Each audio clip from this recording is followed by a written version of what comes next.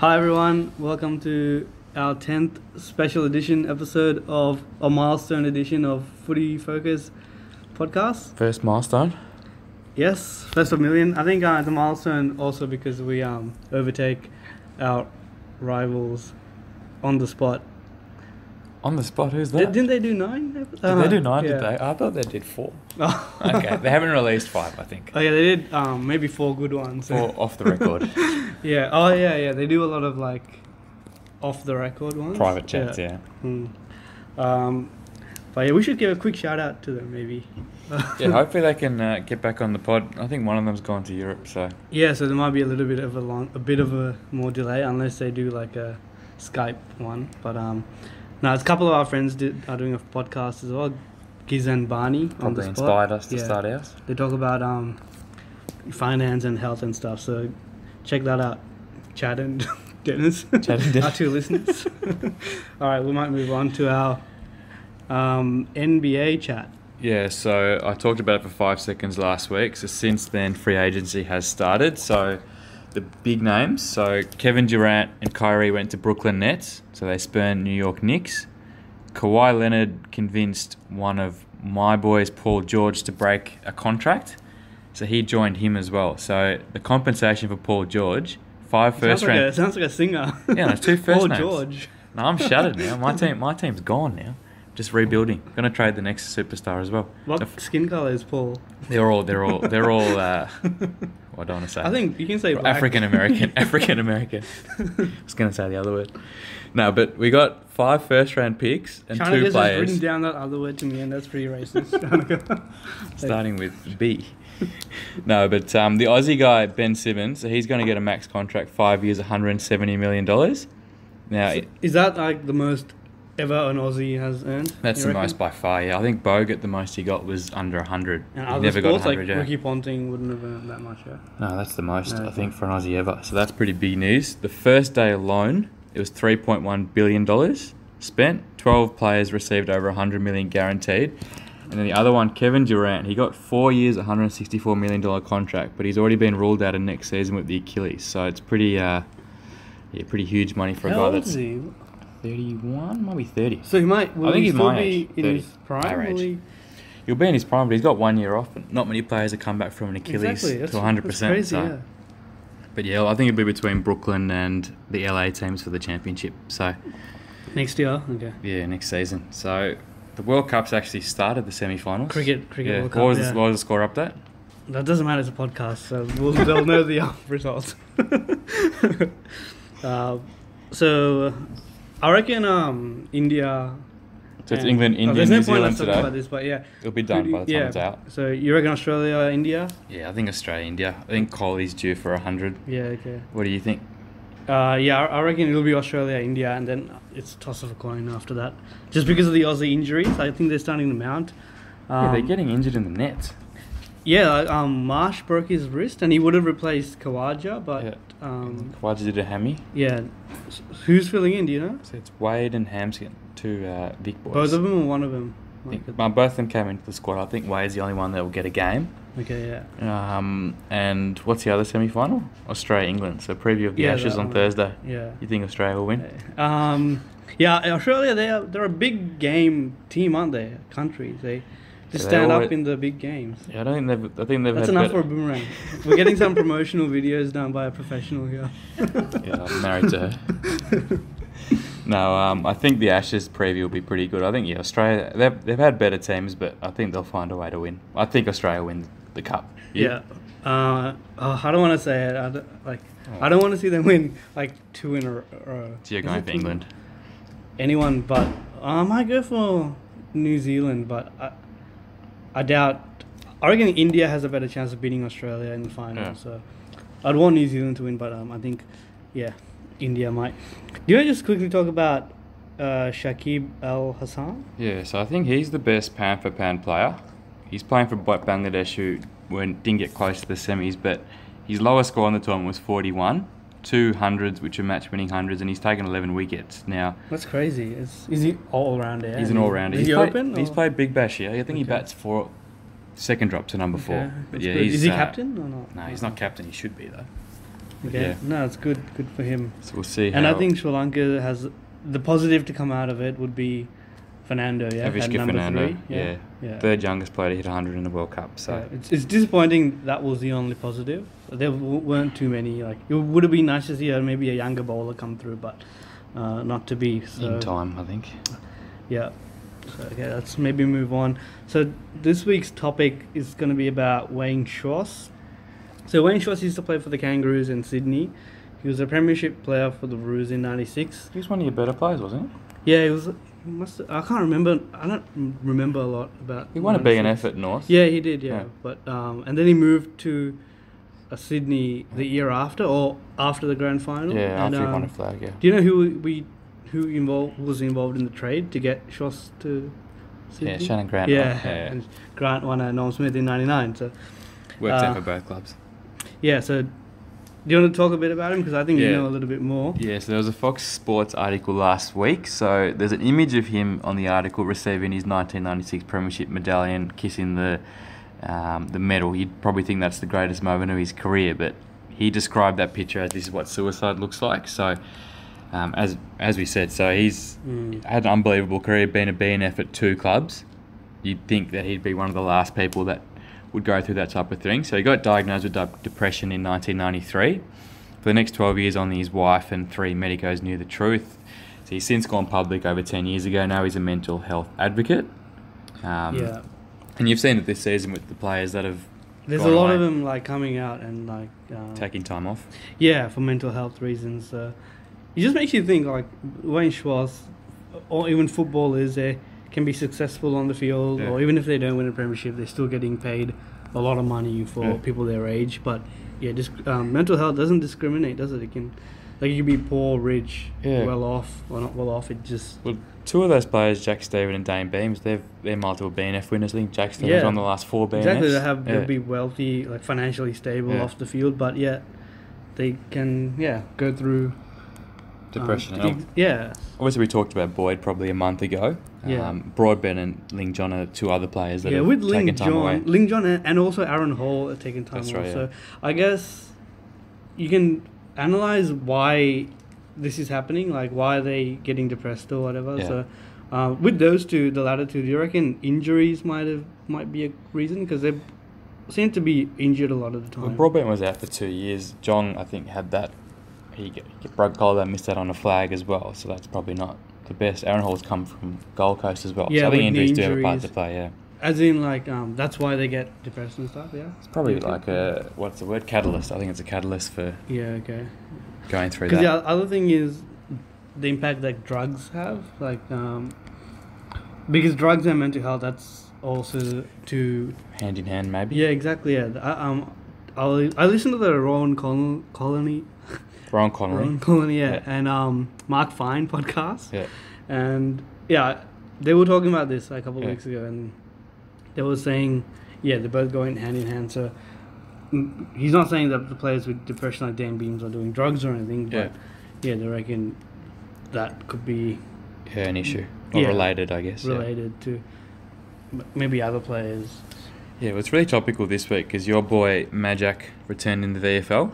Mm-hmm. So he broke his hip, but he fell, Yeah. Oh, yeah. had a incident. They on call one it of the bridges. the way they word it. Yeah, they say he fell off the bridge and Lucky to was be found in alive. the Yeah. water. Yeah, he broke his pelvis and a lot of hip injuries. So they didn't expect him to like walk again, let alone play footy. This Yeah. only like 6-7 months after when it Yeah. happened. So no, he returned to the VFL. How'd he go on the weekend? He got through it. It was a success. So it was only a small step because he played 2 8-minute bursts off Yeah. the bench, and then I think it was going well, so they let him play a couple of extra minutes. Yeah. So I think he played 20 minutes overall, which is like Yeah. not even a quarter, but I think it's just baby steps You at this reckon? stage. Yeah, You reckon he'll get back in the first? I reckon we don't know what's going to happen with him this week. He might. They haven't announced it yet, so I expect him to play again. Yeah. Maybe play a little bit more game time. If all goes well, I'd hope to see him back maybe towards around 19-20. Yeah. Get him like a month of footy before we Get a bit of push for confidence. finals. Yeah, if we are out of finals contention, then I don't know if I'd risk it. Yeah. But if we're in it, then yeah, it'll be a good boost for the team and for the club. Well, it's what you were talking about before. He had his best season, probably his only good season last season. Probably did he make the 40-man Australian squad? He didn't make it, but he had a really good year. So he broke out last year, and that's when he was. Prior to last year, he wasn't playing good footy. Like I wasn't a fan. I wanted him delisted, and then he broke out, and then it's when he had these mental health issues. So again, you don't know like what's happening in a player, right? It's very hard to read. I guess we can't read. Yeah. So move on to the something we are grateful for segment. So the sponsor, we've got a sponsor. It's Melbourne Zoo. So have you seen some elephants at Melbourne Zoo? Okay. Namely Dumbo the elephant. Oh yeah. Are we friends with Dumbo? We're friends with the Dumbo the elephant. He's got bigger ears than Dumbo, so that's enough of a shout out. Yeah. I don't think we've already mentioned the name, so. I've done it twice. He's got a good memory, that's why. That's a joke, right? Yeah, that's a joke. Yeah, and the ears too. So yeah, my one is it's an open race for top 4 and 5. It's probably the most open race we've seen since last year. Probably since I can remember. Probably more open than last year. I think there's more teams that can win it. Even teams like Port and. Do you know why that is? I think it's because a lot of the teams are pretty terrible at the moment. Yeah, they're. What's even GWS? They've lost 6 matches. They're probably one of the top 4 fancies. There aren't many good teams, and it was Geelong maybe 3 weeks ago, but even that they've got come a question back down mark to the pack, now. So apart from maybe West Coast, there aren't too many good teams. Richmond's coming home pretty well as well. If a team like North makes the finals, why couldn't they make a prelim or a grand final? Yeah, that's what I was saying like a month ago. So I don't think North are in that category, but teams like Port and Brisbane, I think we said 3 or 4 weeks ago, but after that they've got a couple of injuries, and they won 2 games after the siren. So taking all that into account, they're definitely like in that bottom 6. But I think we'll talk about maybe the Lions. Should I? Well, what do you want? Let's talk about Pies and GWS stumbling a bit. Yeah, so Pies, after making the grand final last year, they've lost the last 3. Lost the last 3, I think. So I think they've really come back to the pack. GWS have lost the last 2. And there's a great stat. Was it Swamp? I think it's Swamp's thing. Have you seen that Twitter page? No. He's like the AFL statistician. So the team he's really good, yeah. The team sitting second on the ladder have only won 4 matches this season. The bottom team has won 6. So that's like Carlton, Gold Coast, what team Melbourne. sitting? What's that again? The bottom team has won 6 matches this season. Bottom team? Gold Coast? Yeah, 18th place team. Have won how many games? 6 matches. Yeah. And they haven't. The team sitting 18th. So when you go into the round, the team on the bottom of the ladder, they've won 6 matches. So Gold Coast started off like top 4. Yeah. Okay. So we'll go through this stat. So do you have it? It's on the Twitter. Okay. It's on the Twitter. Right. Swamp's thing or Swampy's thing or something. Yeah, like it's Swampy. Swamp. I think it's Swamp. Swamp. Yeah. Yeah, he brings out. He's got a lot of stats. Yeah. So move on to Lions. You want to talk about? Yeah, the Lions? I just want to talk about something I'm grateful for, and it's just a spread of goal kickers. Yeah. So it's the modern game. It's good to have a spread of goal kickers to make your team unpredictable, and so the defenders just don't lock down on some key players. So the Lions had 11 different goal kickers on the weekend. I think Lincoln McCarthy kicked 3, and Cameron kicked 2 or 3 as well. But the rest were all multiple. So whereas on the flip side, the Kangaroos had 2 bags of 5, and Brown kicked 3. So it's good to see bags, especially when they're kicked by youngsters. But I think spreading that definitely makes the team better and a bit more dynamic. So that's why Clarko won. He was not unhappy to get rid of for Lance Franklin to go because it spread the load. So that might lead us into a bit of a game review. Where watched a bit of that one. Yeah, I watched a bit. So the Lions, from the start, pretty much they sort of dominated. Not dominated, but they had the upper hand and put it on the scoreboard early as well. So it got the crowd out of it.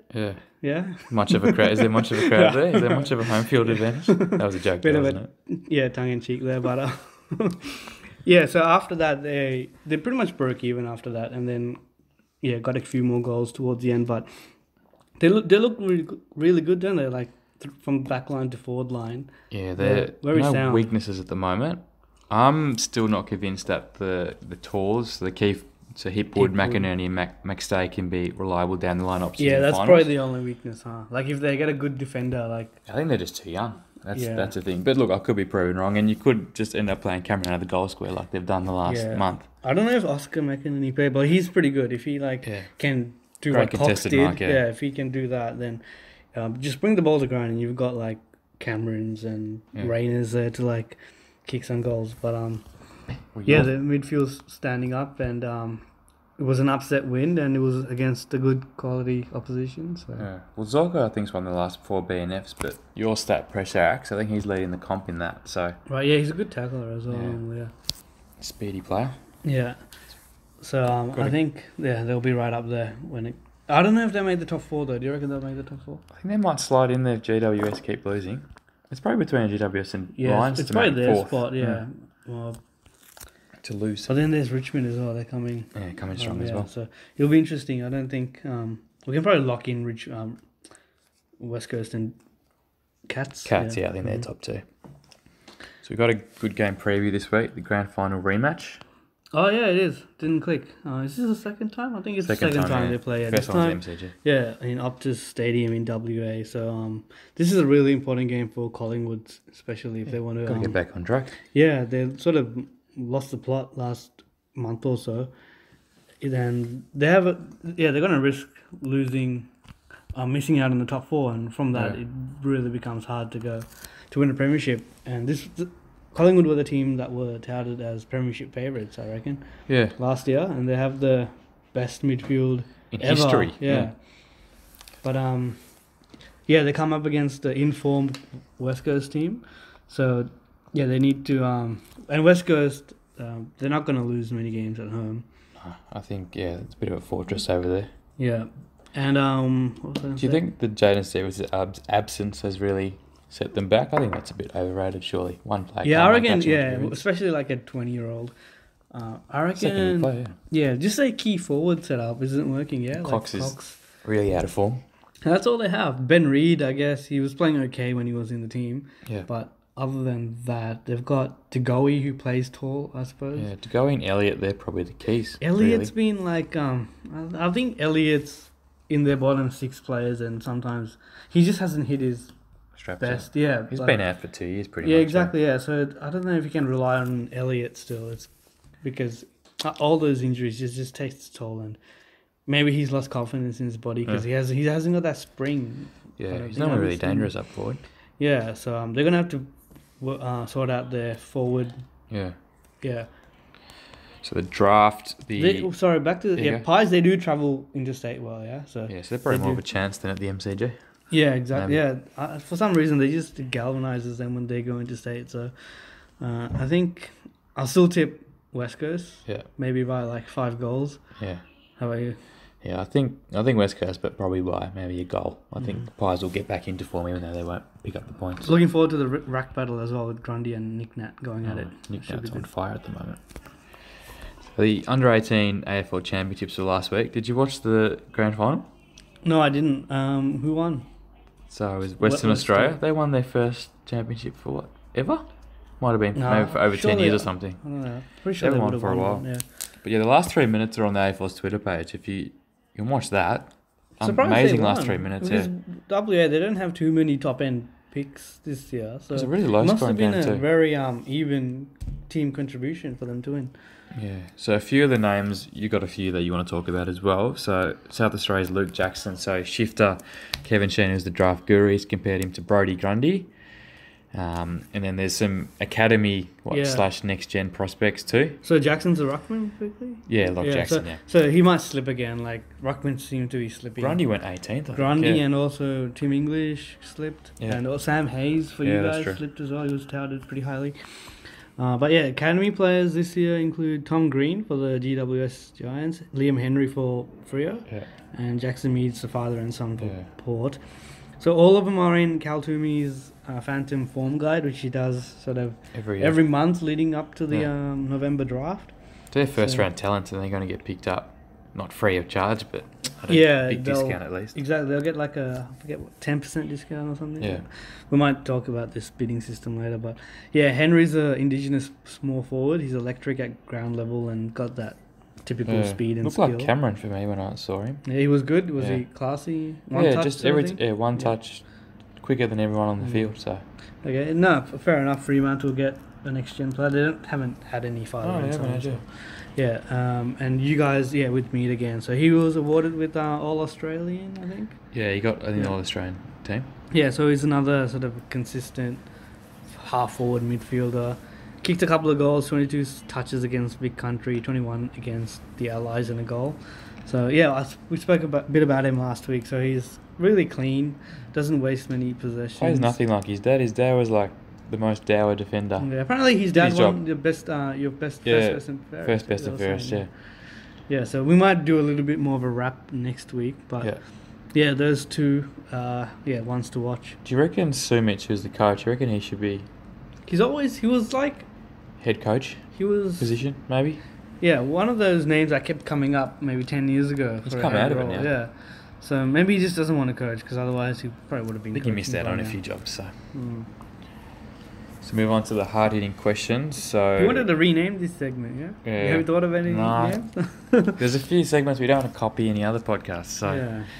We'll, By the way, we do that. The things you are grateful for about footy. That's just an inside joke with the other podcast because they do what you are grateful for segment. So for those who don't know, that's what that is about. It's not so copyrighted, if it doesn't make much sense, yeah, that's why we do it.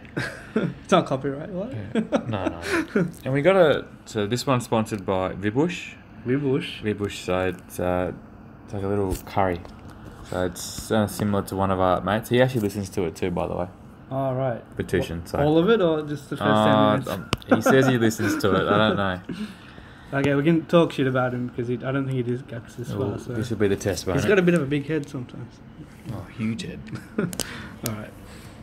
Any questions for me? Or? So yeah, I'll go to you. So Longmire. So he slipped in his interview last week on 360. You reckon that's the first sign of his move to your boys North? Yeah, 100% guaranteed. I reckon it's done. Nah, I'm just joking. No, I don't know. Listening to the media, they reckon he'll stay at Sydney because his family's there. He's got young kids. They go to school there, and sounds like, just reading between the lines, he's just trying to get some extra money. Yeah, exactly. Just trying to working on a deal, maybe add a couple more years to his contract, which comes to the end next year. So I don't mind I don't really want him, to be honest. I reckon he's a bit of his game's plan's not that interesting, and he's won a premiership, but I don't know, maybe that's like 2012. very early on, and he had the cattle, so he hasn't sort of developed. So you'd rather the interim coach, Reece Shaw. Yeah, but again, the sample size is only like a month, so let's give Reece Shaw the end of the year, and then if Shaw gets us to like 8th, 9th, 10th on the ladder, then I reckon just give it to him. I think you'll hire him. Yeah, I like him. He handles himself really well, and the players seem to love him. Players love him, yeah. And did you on Footy Classified last night? You know what Caroline Wilson said?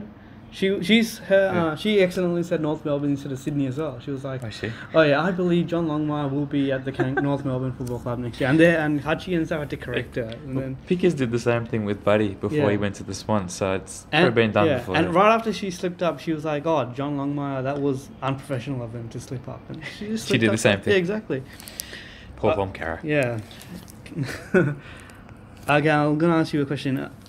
So Port Adelaide, they smashed the Crows in the showdown this week. So it was pretty even until half time, and then they just blew them away. So are you disappointed they couldn't be the Dogs last week? Is it a bit of downhill skiing? Well, not really, because Adelaide are a good team. Downhill skiing, is that like... Like, when they hit the front, they sort of...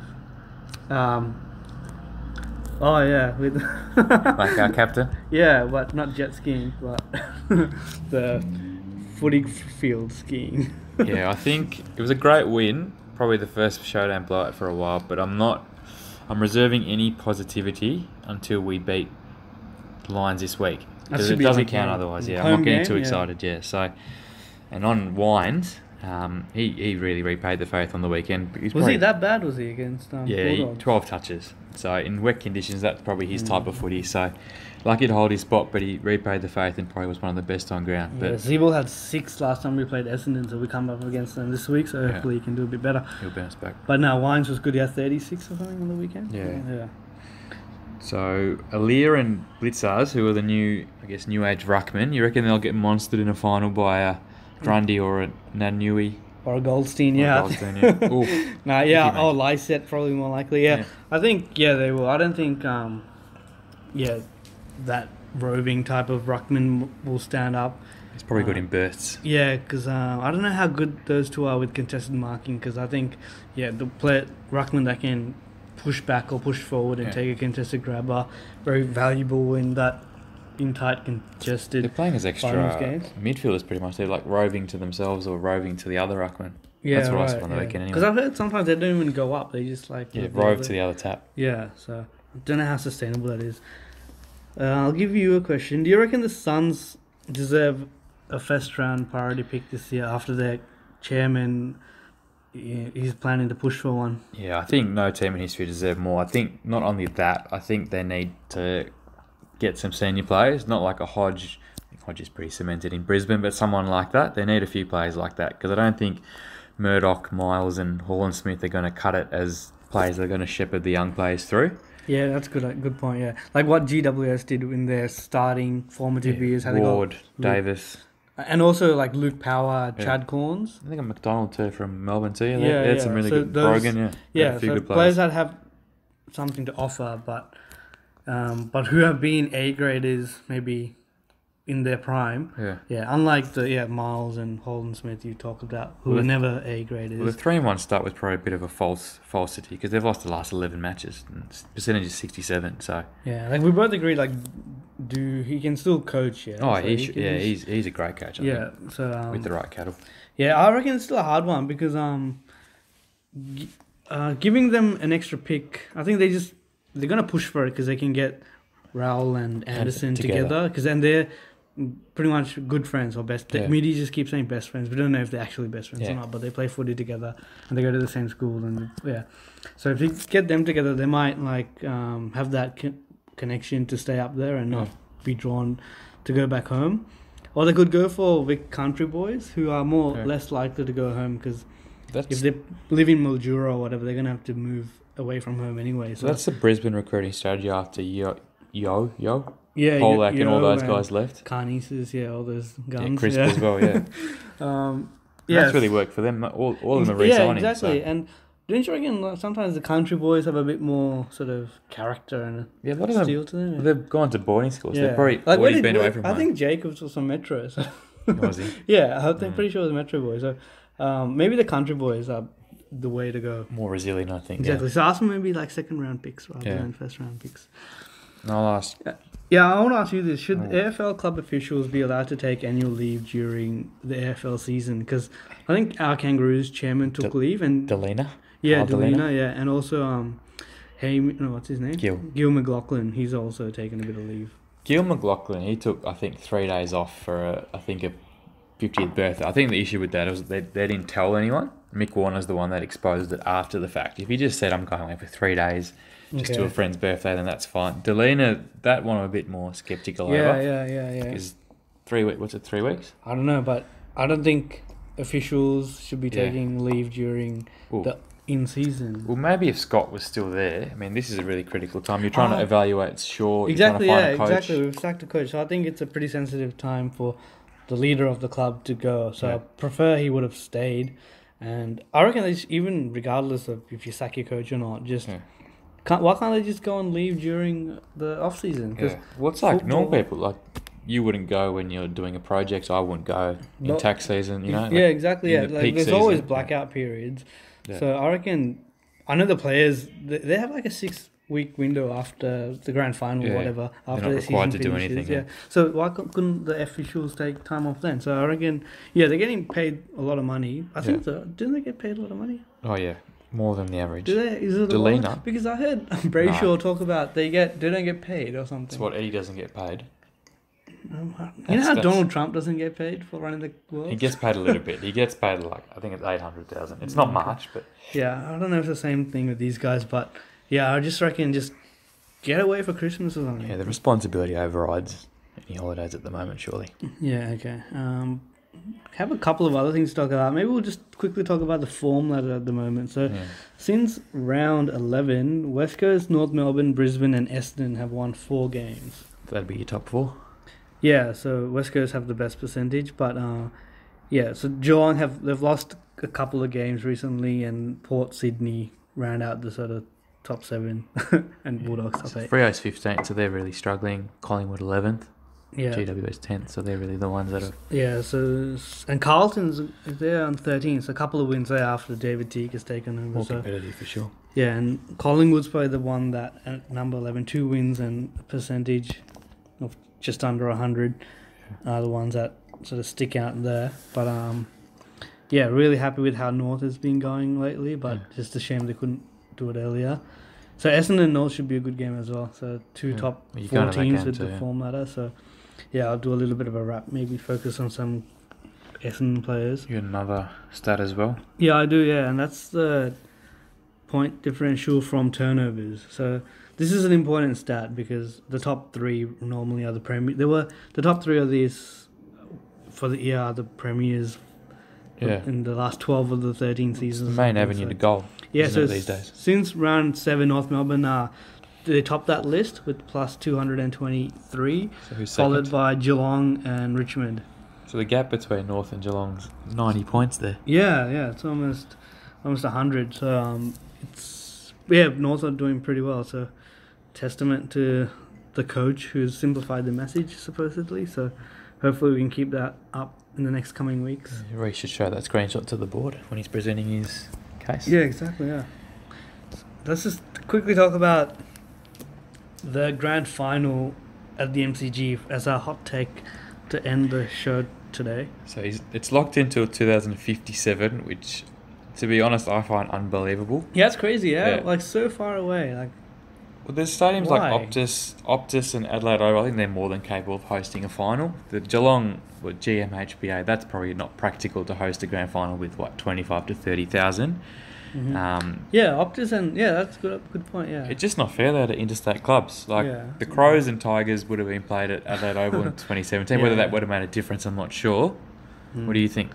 Yeah, my tone was agreeing with you there, but after reading on, I did write that I believe it should stay at the MCG. Big bias. But no, you've changed. You've almost convinced me, but I reckon a good solution. It is pretty unfair, but. Just, why is it at the MCG? Is it just because of the atmosphere, the capacity? Well, it's the biggest ground. It's the home of football. I think it's just people don't want to change. It's like why they probably kept the afternoon grand final, not the twilight or a night grand final. Yeah, that's a no-brainer. Just keep it at 10 or 2:30 start. But you reckon there's a compromise to that though, to make it a bit more even for interstate clubs? Yeah. So thank you for asking me that. But yeah, maybe it is a complicated one, but. To make it fair on the interstate teams, I guess it depends where they finish up on the ladder. So if they finish, West Coast finish on top, maybe they can play their prelim if they get through on the Friday night, so that gives them an extra day. Yeah. So don't let them play on the Saturday night. So give them the longest break. Give the interstate teams the longest break as possible. So it gives them a chance. I know it's a little bit of a tricky one because it depends who wins and there could be an upset, but. Interstate teams, they probably need some sort of advantage, especially if they deserve it and finish on top. Like Adelaide a couple of years ago, they finished on top, but they couldn't get the job done. They played on the Friday and Richmond played on Saturday, so that did work that last time. Yeah, that's true. Yeah. Again, they have to fly to Melbourne and all that type of thing. So So we'll probably end it there today. Yes, we might talk about maybe injuries or something. Maybe. Yeah, that's so we'll leave that to. You got a good talk on that one. Injuries in the AFL, and the Goodes doco is coming out on July 18th, Thursday week, so we'll definitely talk about that. We'll do a bit of homework on that and watch it. Okay, cool. Thanks for listening, guys. See you next week.